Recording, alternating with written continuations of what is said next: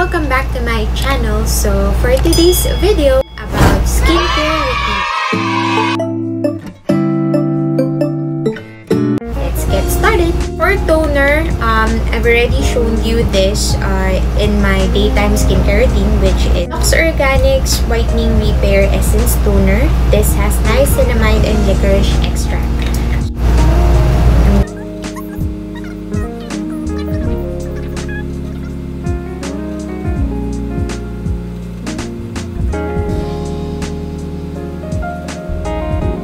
After doing my toner, for today, I'm going to use Peel Off Mask, which is coming from Beauty Trends.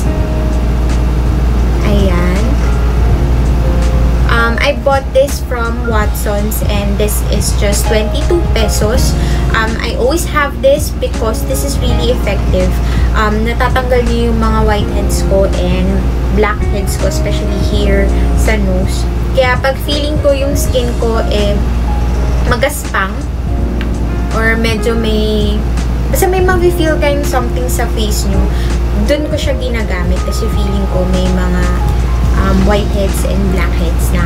I know na some of you guys, this is kulay itim siya. And I've seen a lot of videos na nasasaktan sila kapag ginagamit nila yung mga ganitong klaseng mask.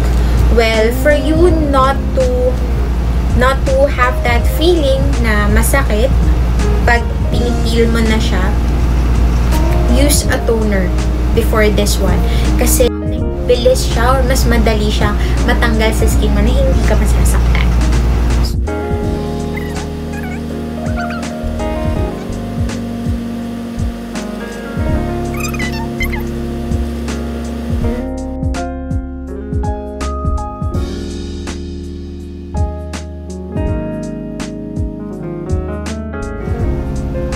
20 minutes later. After 20 minutes, matigas na siya.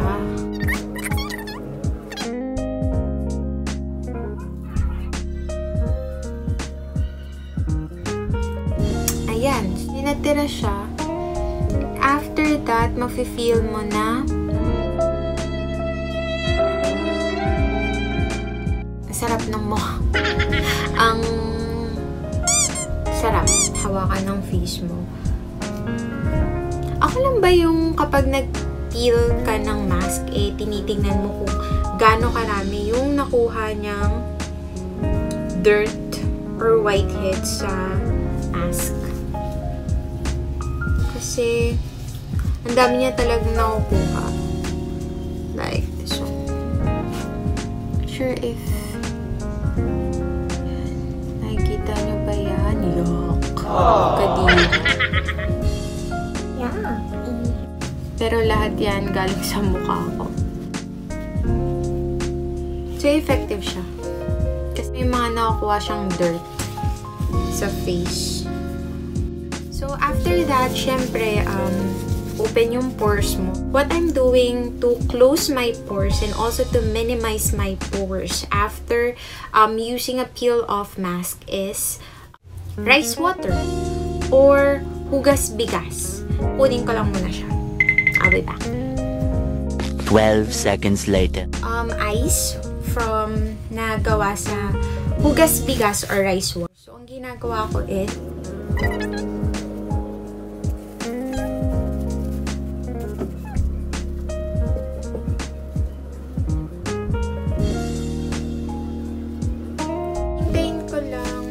mag-dry yung skin ko.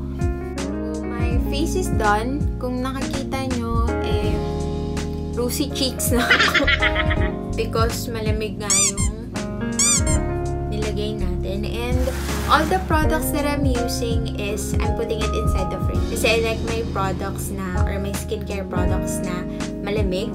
And nakalagay siya sa ref. So, after doing that, I'm using this. This is Estēe Lauder Advanced Night Repair. Matagal ko na talagang gustong matry ito. And so happen na maganda yung reviews niya. Sabi talaga pagising mo daw sa umaga, baby skin ka daw. Skin mo sa morning, plump. And, isa madulas, ang sarap niyang hawakan, which is, dapat talaga hindi mo hawakan yung face mo, pero ang sarap hawakan ng face mo. Ko lang siya. And then,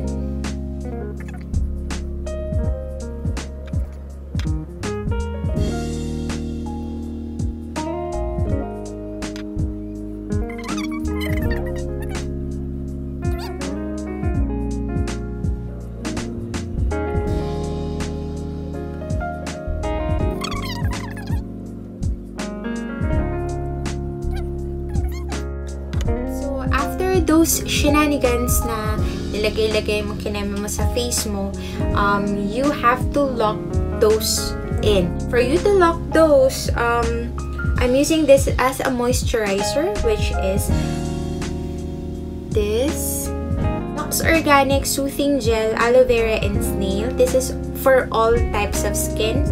I'm using this as a sleeping mask. Ginagawa ko is, if sa daytime routine ko, konti ko lang siya nilalagay. Pag nighttime, ang ginagawa ko, dinadamihan ko siya. Like, ganito kadami. So,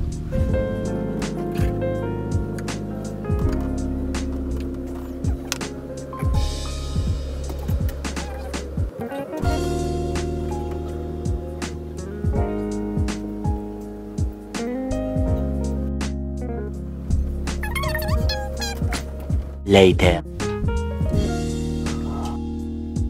Tuyo na siya, and kung may mga spots kayo or may pimples, this is the right time for you to spot treatment. So, lalagay nyo lang siya sa kung saan man yung chismis na gusto nyo mawala the next day.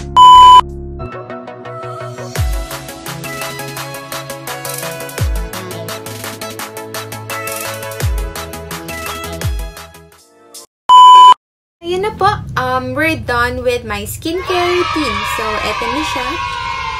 As you can see, glowy na yung skin ko. Hit the like button if you like this, and if you haven't subscribed, please click the button below. I'll be seeing you on my next one. Bye!